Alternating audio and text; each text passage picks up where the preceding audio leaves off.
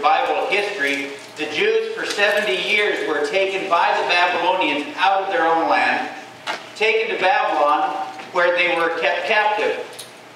When the Medes came in and defeated the Babylonians under the Medo-Persian Empire, Darius, he allowed the Jews to return home again.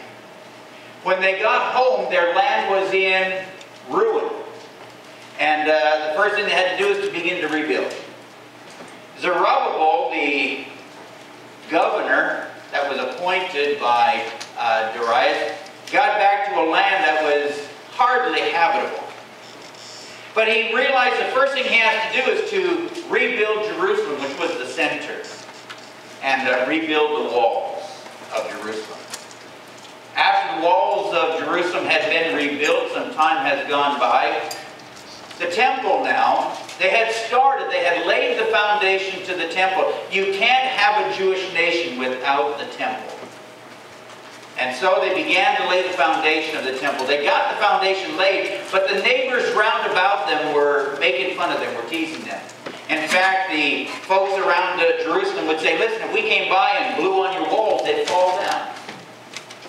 And so it discouraged the men who were working, and they quit their work. And so there were the people back in Jerusalem. The walls had been built. They were fashioning their own homes, rebuilding their own houses, cultivating their own fields and land. And God sent a message saying, hey, you've got a pretty nice house. By this time, they had been in the land long enough, they were not only building their houses, but they were putting paneling inside. I mean, they were really making themselves some very nice homes. And so the Lord came by and said, that's a nice house you got. Wish I had one. And everybody looked over, and there's the foundation laid, but no walls going up yet on the temple. So Haggai was sent to the people to say to them, get busy building my house. That was their mission. That was their purpose. Here's what God was getting at. The religion of Israel had become so corrupted. The priests, who were supposed to make sure that God's things were working properly, were busy taking care of themselves. They were building for themselves nice houses. Their responsibility was to take care of the house of God, and they forgot it. They were instead taking care of themselves. As God's children, our primary responsibility is the honor and glory of God. But sometimes we too find ourselves a little busy taking care of number one, without understanding that we're really not number one. And so Haggai begins to address his people. Jesus asked a question very similar to this when he said, if salt should lose its savor, its ability to be salty, how can you make it salty again? You can't. It's good, Jesus said, for nothing but to be cast out and trodden under the foot of men. If the Jewish priests lost their ability to bring the people to God, then who would do it? As Christian people, when we no longer point toward Jesus Christ, when we're no longer that mirror, when we're no longer that light, what good do we do? The church in recent years has lost a lot of its influence. People used to treat churches with respect. Even the unsaved would walk by your church and knew not to graffiti your wall. Because even the unsaved knew that those were God's walls. But today there are churches that are plastered. Fortunately, the Lord has kept us pretty well safe from that. But you can go to a lot of churches, they're vandalized. It wasn't long ago somebody came in the middle of the night, walked off with our organ. You would think, whatever happened to that fear of God thing? When we quit reflecting Jesus Christ, when we quit reflecting God, why should the world fear? If I'm not afraid to offend God, what am I teaching those around me? Not to fear me either. And so Haggai begins his preaching. And he begins preaching to the priests themselves by asking them this question. them, here is somebody who is unclean. And if I work in a hospital. I work in a hospital. I'm an engineer for the hospital. On occasions, I have to go up to the floors where the patients are. If I go into a patient's room, I have to wash my hands and sanitize with this alcohol material as I enter the room, so that I don't give them anything. And then once I have completed whatever business it is, on exiting the room, I wash my hands and put on some more of that antibacterial stuff. That's why my hands are like leather, right? But the whole idea is, I don't want to give anything to them, nor do I want to take anything out and share it with everybody else. But here's the problem. When you are polluted, when you are diseased, what do you do? If I am, let's suppose your surgeon all of a sudden come down with some sort of staph infection. How's he going to do surgery? Your doctor comes and let's suppose he has leprosy on his hands or something. He said, let me look at you. You got a sore throat. And this guy with this diseased hand starts to put his finger in your mouth. Ain't going to happen. Right? This is what Haggai is dealing with. When they have lost their cleanliness. If you go to polluted water, how do you wash your hands? You can't. The water which is supposed to make you clean, all of a sudden is going to make you dirty. You can't use it. There's parasites in it. You can't use it. This is what Haggai is beginning. Look at our first slide. Actually, it's our second slide. It's entitled The Terrible Uncleanness. This is what we get. That's a diseased hand you're looking at. That's the hand that's going to come by and shake yours. That's the hand that's supposed to make you dirty. Whatever man touches, he degrades and pollutes. And that's important that you understand. Everything a man touches, he degrades and pollutes. Here's the thought that Jesus was trying to share with us and what Haggai was preaching to his people. If I am a sinful man, how can I help to make you holy?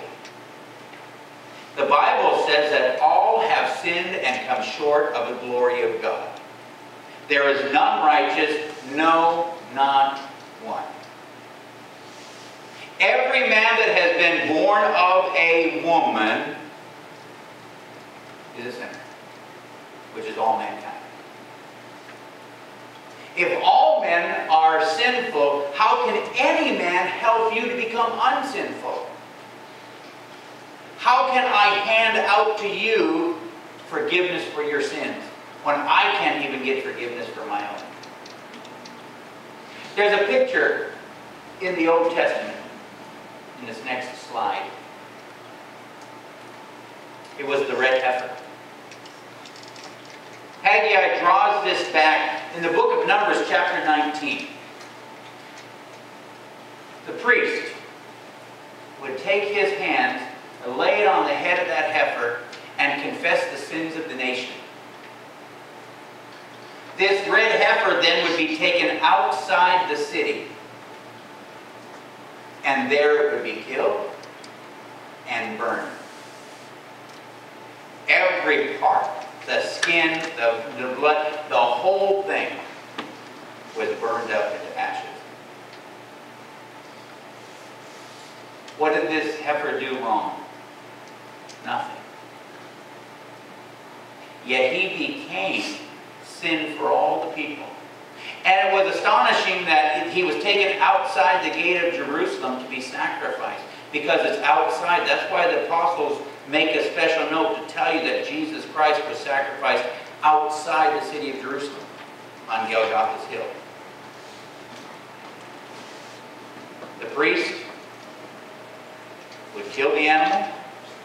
They would then burn the animal. And then the priest would have to go and wash, and he was considered unclean all day long until sundown because he had touched this animal. So he was ceremonially unclean. But it was the sacrifice of this animal that reminded the people, the innocent paying for the guilty. We have this picture given to us and used throughout our New Testament. A red heifer without spot must be slain. Why? When you get to the book of Hebrews, chapter 9, verse 22, it says, without the shedding of blood, there is no remission of sin. And so we come to this thing. If only blood can wash away man's sin, but all men are sinful, how does God save us then? The blood of the heifer didn't wash away men's sins. It was simply a memorial. They kept those ashes outside the city, and people would look and they would see that pile of ashes out there, and they would say to themselves, that animal paid for my sins this year. And every year another animal, and another animal, and another animal. Constantly reminding the people that the innocent is paying for my sin. The Bible reminds us, you and I are used to the Passover lamb. And then God puts in His Old Testament, you will continue to sacrifice this lamb until God Himself provides the sacrifice. And when you come to Calvary's Hill, we find God Himself nailed to the cross. Jesus Christ, the virgin-born Son of God, left heaven, took upon Himself human flesh. Why? Without the shedding of blood, there can be no forgiveness of sin. How can God forgive our sins? He has no blood. God is spirit. They that worship Him must worship Him in spirit and in truth. And so we have the incarnation. You and I celebrated this Christmas, when God took on human flesh. Jesus constantly proved that He was God in the flesh. He told everybody, I was God, I am God. And they said, prove it. Okay, here, I'll raise a dead guy. Here, I'll heal a blind man. He was able to demonstrate and to prove that He was God. He said, I'll give you the greatest test of all. You want proof that I am God, that what I'm saying to you is true? Take my life, and in 3 days, I'll raise it back up. And so, on Calvary's Hill, we took His life, you and me. Our sins nailed Him to this cross. And as He bled and died, every ounce of His blood that poured down from that cross washed away my sins. Not by works of righteousness, Titus would say to us, not by works of righteousness, but by the shedding of His blood. I am not going to get to heaven because I'm a good person. Because it's already been stated, there's none righteous, no, not one. All are under sin. The wages of sin is death, but the gift of God is eternal life through Jesus Christ our Lord. Not through what I do, not through where I go, but through Him. Jesus paid it all. Just as that heifer paid for the sins of those people for 1 year, Jesus Christ sacrificed outside the camp, nailed to an old rugged cross, bled. The only way He could die. You remember in the book of Matthew and in Mark and even in Luke, they tried to push Him off a cliff once or twice. If He had died being pushed over a cliff, you and I would not be saved. He had to be sacrificed this way because this is how God said it would be done. There's nothing you can do to buy your freedom. There's nothing you can do. If there was, let's suppose you could be so good that you deserve your way to heaven. And what a waste this is. What a mockery this is. Might we go to the next slide?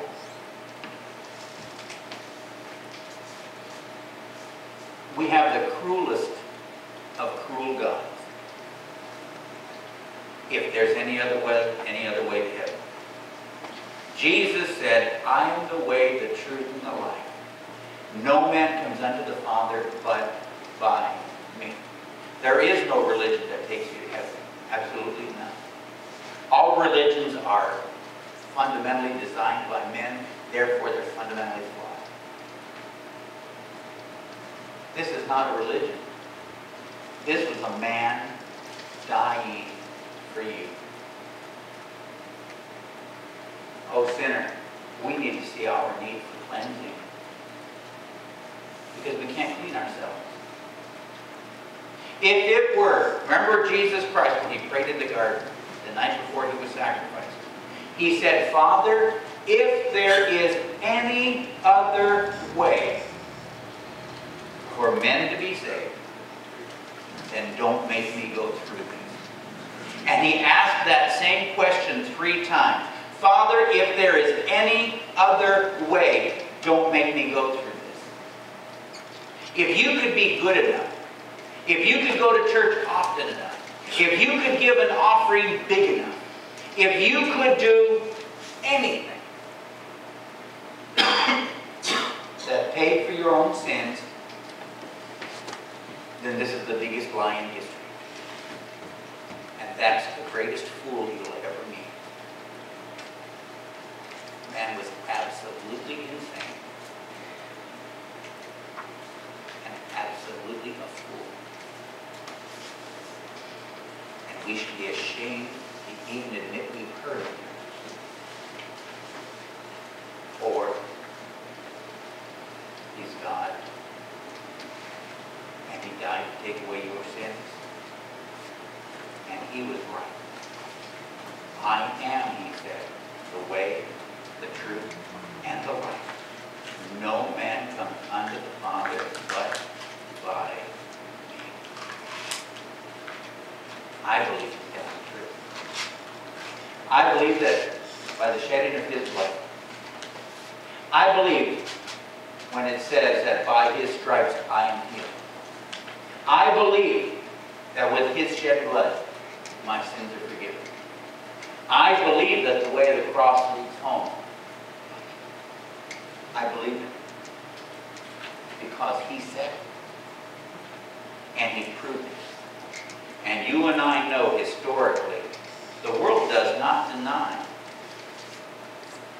historically, Jesus of Nazareth was killed on the cross. They don't like to admit that 3 days later he came up from the grave. But over 500 witnesses saw it. Over 500. That's more witnesses than have seen most of the historical things that take place in our life. The things that we take for evidence. More people saw this than saw the Hindenburg go down. Yeah, you wouldn't deny the Hindenburg because you'd say, well, people saw it. More people saw this. It was so significant that we changed our calendar. It comes down to, do you believe him to be the virgin-born Son of God? Or do you believe him to be absolutely insane? Those are the 2 choices you have. Either you can pay your own way, and he's an absolute fool, or you can't, and he's getting fooled. And so we come to him and we say, Lord Jesus, I know I'm the sinner for whom you died. Wash away my sins with your blood, and help me to serve you all the days of my life. That's it. That's all there is. I try to live a good life, not because I'm trying to get to heaven. He already promised to take me there. Whosoever shall call upon the name of the Lord shall be saved. Period. I go, he said in John 14, to prepare a place. Listen, if there wasn't anywhere to go, I'd have told you that. But he said, I go and prepare a place for you, so that where I am, you can be also. Julio took that by faith until 2 a.m. Saturday. All of a sudden, it wasn't faith in him anymore. It was, hello, Savior. And he looked into those eyes that he had only heard. Suddenly, his faith was very, very real. What we do here is take people to the cross, because only the cross can take them home. In your life, you could ignore God all you want. But in your death, My boys and I were talking yesterday about this very thing, and Michael made the point. You will all meet God one day. We will all die. The only thing guaranteed in life is that it will end for everyone. And when you see God, will you see Him as a stranger, a God of judgment, or will you see your Heavenly Father? There's a big lie going around that God is everybody's father, but He's not. In fact, Jesus said, you are of your father, the devil, when He was talking to the priesthood of His day and time. So Jesus didn't say, oh, we're all of the same Father. We all have the same. He didn't say that. Very narrow. I am the way. I am the truth. I am the life. No man comes unto the Father but by me. And you don't get to call Him Father unless you acknowledge the Son. Period. Again, simple. What did the thief say there in the temple when Jesus remarked, Lord, be merciful to me, a sinner? And Jesus said, I got to tell you, that guy went home forgiven. It's not the length of our prayer. It's the desire of our heart. Father, would you forgive me of my sins? I believe this. And so I allowed the blood of Jesus Christ to wash away my sins. I've accepted that as an act that God has performed for me. And now, when I'm done, I'll look into the face of Jesus Christ too. Not that I'm any better than anybody else. Not that Julio was a perfect man. Most of you who knew him knew he was a good guy. But would you go so far as to say he was one perfect fellow? I don't think so. And here's the problem. Only perfect people can get to heaven. That's why Jesus is the only one that ever got there on something. The rest of us all need His help. Julio understood that. He asked Jesus to save him. If you're here today and you don't know Jesus Christ as your Savior, we say this now, we're not trying to scare anybody, but the truth is you don't know when your life will end. People sometimes, well, I'll do that tomorrow. For some folks, tomorrow never comes. Today is the appointed day, the Bible says. Today, if you should hear the Holy Spirit speak into your heart, don't turn it away. You say, well, I didn't grow up. Listen, the first time I ever heard the good news of Jesus Christ, I didn't grow up that way either. I grew up in a completely different religion, and let me tell you that Jesus Christ died for my sins and I could go to heaven was brand new to me. But there it was, black and white in the Bible. What am I to do with it? Do I call the Bible a lie? Or do I say, that's God's word, I'm going to live what God said? If God said it, I believe it. I believe the word of God. And I would rather trust God's word than any man. I don't care how nice he dresses. I ain't believing him. Don't come with him.